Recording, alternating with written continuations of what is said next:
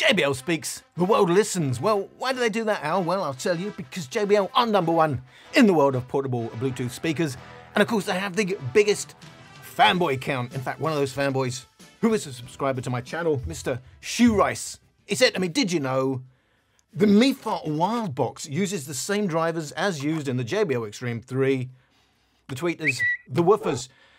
You would think, well, that's a good thing because this is an extremely priced speaker. Today, when I checked, it was 249 quid in the UK, $285 in the USA, compared to about £100, $130 if you catch it on AliExpress or eBay, although eBay seems to be a bit more expensive. Not on Amazon, is on Amazon. You'd think that was a good thing, using the same drivers, but he was trying to say copycat and kind of no-name Chinese speaker. Well, it's not a no-name. They've been around a long time. A Mifa. And they are both made in China. But yes, JBL are a bigger brand with a bigger logo. So here's the interesting thing. Using the same drivers, they must sound exactly the same. Well, not really, because don't forget these are active speakers. What do active speakers have these days? They have digital signal processing. So they will have embedded EQ. Of course, speakers this size anyway, never going to get any bass without some EQ. So you've been asking for this comparison. You probably didn't even know, like me, that they are the same tweeters. However, I'm taking it on trust because he's a JBL fanboy. If he says they're using the same tweeters and the same woofers, then they must be the same drivers. Certainly, the measurements are the same. However, you will see, I call these 65mm drivers. They call these 70mm drivers for the woofers. There's no real standard how you measure these drivers. So they're measuring actual edge-to-edge 70mm. But a lot of people, including myself, would measure the actual movable area, which is 65mm, so it doesn't include the surround, the actual cone itself. So 65mm, so they are the same drivers, but you may see different measurements depending on how they are measured. I say 65mm, they say 70mm. So big difference in price, and yet same drivers. It's going to be interesting to hear how they compare to each other. They may be the same drivers, but we know you can get 100 watts out of the JBL Xtreme 3, the JBL extremely priced 3. But of course, 100 watts if you plug the mains lead in. If you don't plug the mains lead in, what's the equivalent? Don't really know. Around 50 watts maybe, but it doesn't really matter. We're going to test out how it goes anyway. They say 60 watts is at peak RMS or whatever. We don't really know. I don't take much notice. And this actually says RMS, which is pretty rare these days in the specs. And quite honestly, there is only one way to tell how they sound, especially compared to each other. That isn't in the specs. It's by listening to them. And here we listen at moderate volumes, about 50%.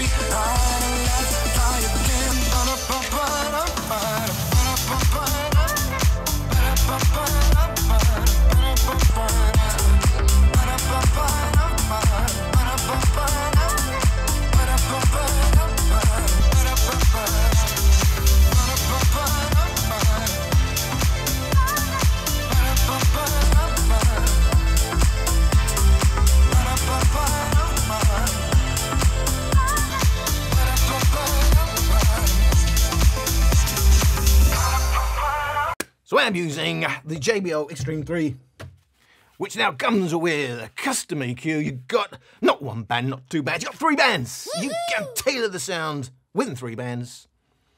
It's not quite like that, is it? I've done a video on the EQ, have a look at that. The long, the tall, the short is, you go +1 on the bass, you're not really losing anything on the mids and the highs. You're just gonna hit that bass limit, which was about 80%. Now you're gonna hit it about 70%.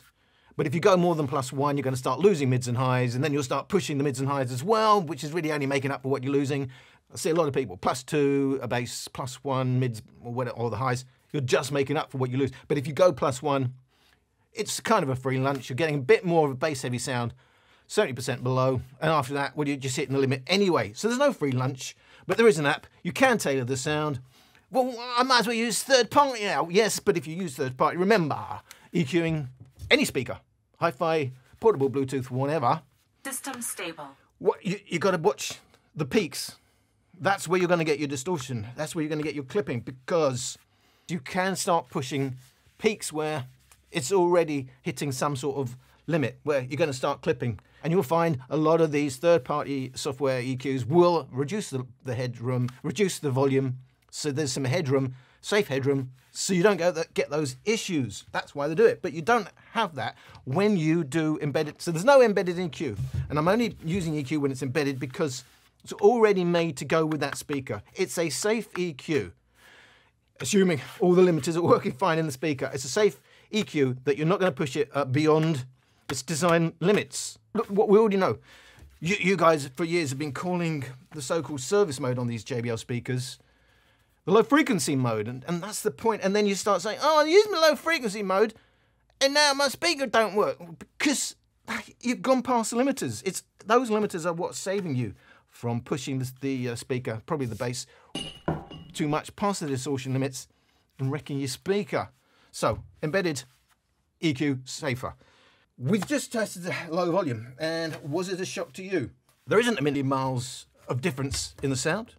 And hey ho, that could be because they're using the same drivers. However, the big difference is, amazingly, the Mifa sounds a little bit deeper. It sounds a bit clearer. It sounds a bit narrower. So it's not all win-win. It is a little bit narrower sounding than the JBL Xtreme 3. And it may be a shock that it's going deep. Overall bass is about the same. At 50 Hertz, the Mifa Wildbox is 2 dB up on the JBL Xtreme 3 with its bass pushed to +1. But if we're going to talk good things, I would say the JBL Xtreme 3, it does sound fuller, albeit it's a little bit more upper bass oriented, focused compared to the Mifa Wildbox. And the sound is a little bit bigger, although they're very similar in size. In terms of weight, we're 2 kilos for the Xtreme 3 and 1.6 kilos, so it is lighter. The Mifa Wildbox. I haven't got the strap on the JBL Xtreme 3, but I can't pick it up with one hand. You're going to need the strap to do that. But I can pick it up with 2 hands. It's an amazing, amazing shock. But you can like it or hate it. It just makes it easier to pick up the integrated, non-removable handle on the Mifa Wildbox. As you can see, it's got lights. We've got no lights on the JBL Xtreme 3. We have a card slot. Oh, you guys like that? So you can put a micro SD card into the back of your Mifa Wildbox. You can play music straight off the speaker itself. You don't need any other device. You cannot do that with the JBL Xtreme 3. And in terms of the sound, I'm kind of preferring the Mifa Wildbox. There is a difference. It is a lean, clean sound on the Mifa Wildbox. It's a fuller, more meaty, maybe more powerful sound on the JBL Xtreme 3. I'm sure all your JBL Xtreme 3 fanboys out there will still be loving the speaker because you like the sound. And hey ho, that's all that counts. You just got to like the sound. I don't care whether it's a 1 note, 1 kilohertz tone or a lovely flat frequency response. If you like it, that's all that matters. But personally, I do prefer the leaner, albeit cleaner, but leaner, thinner sound, although I do personally like a warm sound. There is a clarity there at these volumes. Let's go up in volume. Let's go to about 75%. Now, we're already at the limits for the bass, even though I've pushed it +1. On the JBL Xtreme 3, when matching the volumes, I'm at 80% for 75%.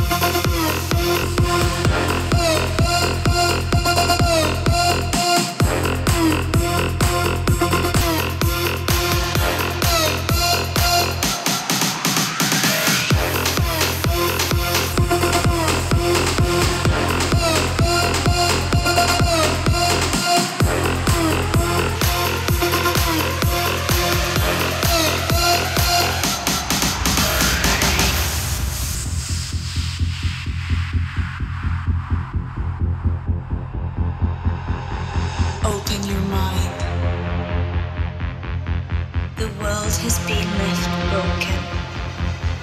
Open your mind. The world has been left broken.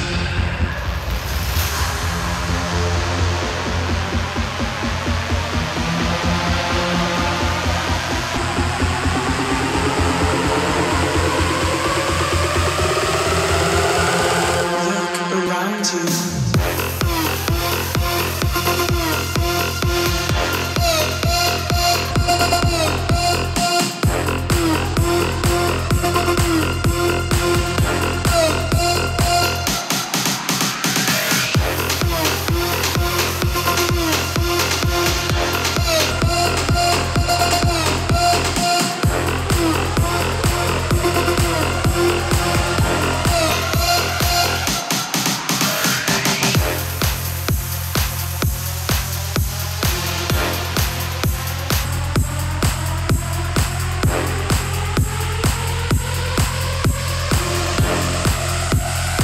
So the Mifa Wildbox pretty much owns the bass now. 300 Hz and down all the way into deep bass. It's the Mifa Wildbox all the way, except for that 60 Hz peak, which the Xtreme 3 is tuned with. It dominates a little bit just in that little section there. Otherwise, it's completely owned by the Wildbox. So a little bit less bass and a little bit more of a high end for the Xtreme 3 means there's a difference in the balance now of the overall sound. It's going to be more bass heavy on the Wildbox and a little bit brighter now for the Xtreme 3. You can see there's a little bit more of a peak there, 13 kilohertz on the Xtreme 3, where the original track is actually just rolling off. It's a signature of the JBL Xtreme 3 that there's a kind of a thin 60 Hz peak where it's tuned to give you the most bass. Obviously in their testing that's most pleasing to most people, and they're going to put all the rigs in that one basket. And hey ho, given the numbers of these speakers that sell and the price that it is, they know what they're doing. Wow! Congratulations! And I'm preferring the sound, although for me it becomes a bit too thin. It's just losing some sort of sparkle for me at these volumes. However, in this comparison, I'm still preferring that low-end thump of the Mifa Wildbox. While it can sound to me a bit hollow at these volumes, the JBL Xtreme 3 now is past its bass limit and it's sounding a little bit compressed, especially as it's still got its highs. So the balance for me is not great.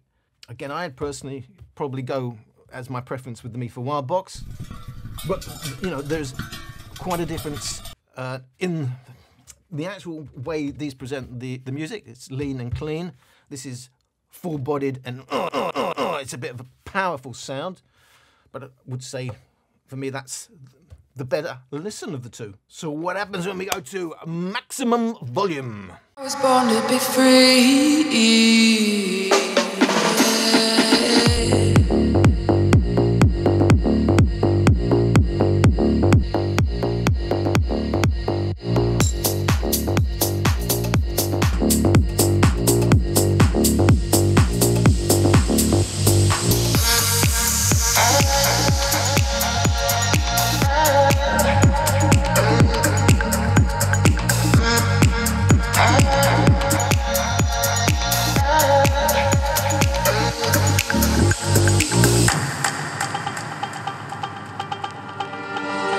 There's a fire in me, melting at the bottom of the sea. It was a beautiful thing.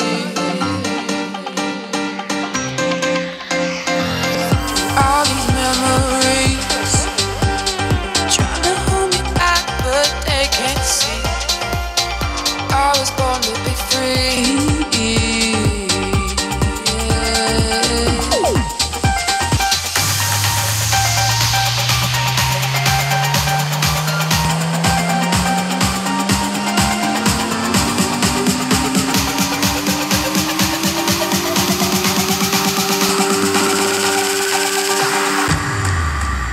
So the Wildbox, when both speakers are on battery, it goes louder. Again, these louder volumes, even though we've got +1 on the bass for the Xtreme 3, there is more bass on the Mifa Wildbox everywhere, even at the 60 Hz peak of the Xtreme 3 now. The Mifa Wildbox produces more bass. I would say it shadows the original track a little better, apart from its peaks and dips there around 4 kilohertz to 8 kilohertz.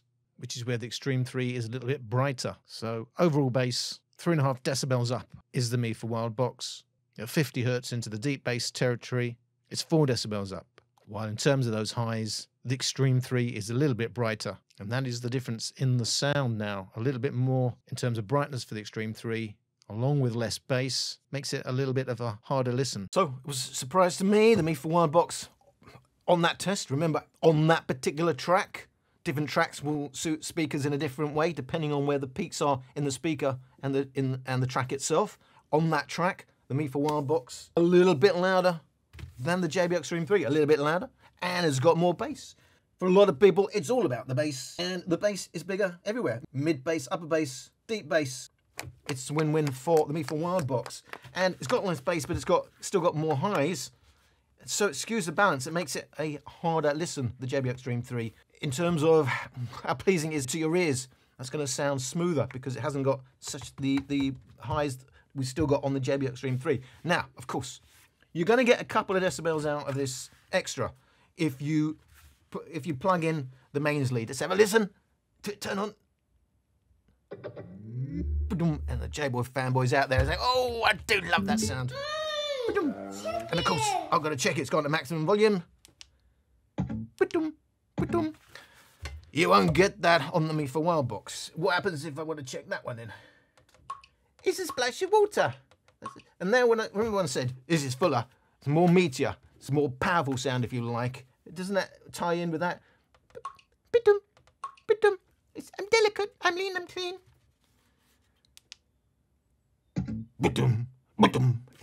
I think it sums up the difference quite well between those two speakers. So, for me, apart from the fact you're tied into eBay and AliExpress, but look at the difference in prices. It's less than half the price of the Xtreme 3, with apparently the same drivers, if Mr. Shoe Rice has got his facts correct. And in terms of measurements, they are measuring the same on the drivers, on both speakers. But, so, what are the other differences which may be decided to you? Well, of course, you get your lovely strap with the JBL Xtreme 3, but you got your plastic, can't remove handle on the Wildbox.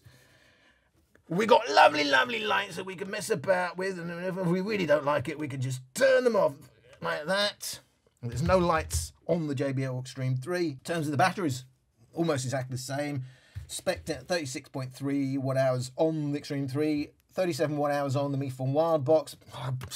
We've got used to it. We know it's a shocker if it's anything other than SBC codec, but they are SBC codecs only. We've got Bluetooth 5.1 versus Bluetooth 5 on the Wildbox. They both will do stereo pairing SBC connections, but big difference here. It's a USB-C connection, but you will get a decent amount of power going into it. 20 volts with the right lead. Use the lead that comes in the box. 20 volts, 3 amps. So that's 60 watts, even though it's USB-C. But let's up at 5 volts, 3 amps. So that's a big difference in terms of how long it will take to charge the speaker. Fantastic. In the 2022, they both have an auxiliary input. They can both be used as a power bank. You can't use either of them to make phone calls. They both float when dropped in water. They are both IPX, not IPX, they are IP67. IPX, if the X would just be a placeholder. But IP67, the 6 means dust proof, the 7 means you can drop it into up to 1 meter of water for 30 minutes. But if it don't float, I always say, what is the point anyway? But these will float. We've already talked about the drivers. Depending on how you measure those woofers, 65 millimeters, 70 millimeters, but they measure the same, 20 millimeters on the tweeters with 2 passive radiators. Neither of them, in my testing, for me personally, is very device specific. And indeed, the operating system on your phone or whatever you're using, 133 milliseconds versus 185 milliseconds, my cut-off point 80 milliseconds. So I would say neither of them are good for Bluetooth lip sync issues, streaming on your phone or whatever. And only the JBL Xtreme 3 has the app, and indeed in the app you can update the firmware, and indeed you can mess around with your not 1, not 2, but 3 band. We call it EQ, but actually it's a bit of an algorithm rather than a graphic equalizer. That's the roundup, that's the specs, those are the differences. There's no doubt we're getting a good value speaker from the Mifa Wildbox. Why is it not on Amazon if they really wanted to push the boat out and max their sales? I don't know. Is it because profit margins are huge on AliExpress. I don't know, compared to, you know, what they have to pay Amazon when they sell on Amazon. It's hard to understand because most of these cheap Chinese, I'm not going to call them knockoffs, a lot of these good value Chinese speakers, they're on Amazon. All across the world on the various Amazons. But not the Mifa Wildbox, which is a shame because they've got a speaker that a lot of people are going to like. For me personally, I prefer the Soundcore Motion Boom. It doesn't go as deep as the Wildbox, but it's got a fuller sound. I prefer a fuller sound, a warmer sound, but you're a little bit more accurate in terms of if you're going to play audiophile day to day, it's probably a bit more accurate on the Wildbox, but it does become quite lean as you push the volumes. So I would prefer that at the lower volumes, but I would prefer that at higher volumes if we're only going to use one EQ setting. But no doubt, it's a good value speaker. A lot of people who like a neutral sound are going to like the Mifa Wildbox. It's certainly more neutral than the JBL Xtreme 3. But hey, look at that form factor. You've got a fabric cover. I don't mind knocking that. That's very plasticky. I'd prefer to travel with that than that. I'd feel a lot safer because that's a more knockable speaker compared to the Wildbox. So if you've got to use it always on the move, maybe that's a reason to go with the JBL Xtreme 3. I'm sure Mr. Shoe Rice, if he's still a subscriber, will come on in the comments and tell us just why the JBL Xtreme 3 is the better buy of the two, even though apparently, according to him, they're using the same drivers. So that was my comparison. You've asked for it, you got it. Hope you enjoyed it, and I hope to see you in another video. Thank you for watching. I ain't about that life. I ain't about that life. Ain't no project wife, got my logic right, cause I'm not your type. I ain't about that life. I ain't about that life. Sorry, ma, I ain't get it right. I'ma just live my life. I ain't about that. I ain't about that life.